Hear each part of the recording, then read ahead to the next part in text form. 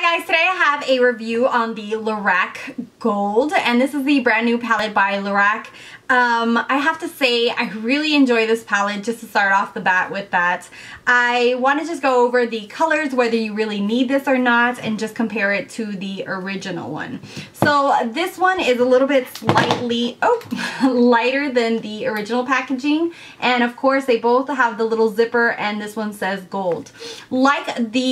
Like the original palette, all the names start with like with un. So on this one, these are the shades. It comes with the mirror, and these are the shades that are in the palette themselves. So this one is more of a warm gold palette compared to the original one. The original one is definitely more of a rosy undertoned. So that is the basic difference between one palette and the other. On the top you have the original, and on the bottom is the gold one. So the pigmentation on this is very, very nice. I'm gonna go ahead and insert a picture of swatches so you guys can see all these shades, and then also a picture of the original swatches and then the gold swatches underneath, so you can see the different shade variations.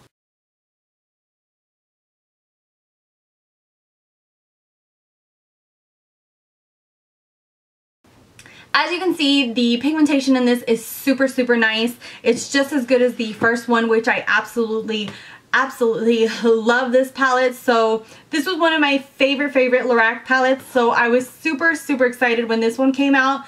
Of course, when I saw the colors, I was like, I don't really need all of that. I mean, I own a lot of palettes, and not, you know, there's a lot of colors that are very similar when I look at it. I have a lot of neutral shades and neutral kind of browns and golds and things like that. So it is a palette where I feel like if you own a lot of neutral palettes, you don't really need this one. As a makeup junkie and just as a collector, when I saw it, I just had to have it. So it just would depend on you as a person if you really want it or not. I don't feel like it's a must-have just because of the shade range. It is something that is really nice to have, or if this is going to be your first palette, I think it's a nice palette, especially if you're more of an olive skin tone girl and you like more golden undertones on your skin, then this would be a really nice palette to have. So as far as the shades that are similar, I don't feel like any of the shades are similar at all. I know a lot of people said, oh, they're basically the same, but they are not. Once you see them in person and completely side by side, that's when you can definitely tell the difference, that these are browns that are a lot more rosy undertoned, and these are more warm undertones. So you can definitely see the difference in all the different shades right there. Even the darker shades, you can see how plummy they look right here compared to the ones up here. So I feel like all the shades are completely different from one palette to the next. Even the only goldish kind of shade is Undiscovered, and this is a very light shade here in the original palette, and none of the shades, here's Unlocked next to it, this one's a lot lighter. Unlimited is a lot more goldy undertone, and even Predictable is a lot more of a peachy undertone. So none of the shades look the same at all. I feel like the two palettes are completely different shades. Even though a lot of people keep saying that they are identical, but they're not. So that would depend on your undertone, and if you like either rosy undertone or more warm undertone, or if you're just a makeup junkie that wants to have them both. So this palette is worth $42, and I really feel like it's worth the $42. Most of Lorac palettes run around that.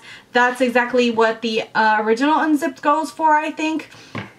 Of course, you could always wait for a good coupon, like an Ulta 20% off. I'm always on the hunt for a good coupon or a discount.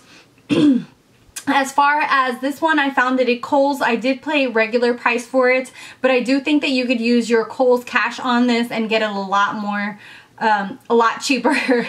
So I would definitely use my Kohl's cash and just get it for $10, maybe $20 cheaper, and then that would even make this a lot better for your bang for blah blah blah bang for your buck. So that would depend on you and how much you're willing to pay for it, and if you really feel the necessity to have it. So yeah, those are my overall opinions. As far as the quality of the shades, I feel like they're both the same as far as pigmentation, as far as blendability.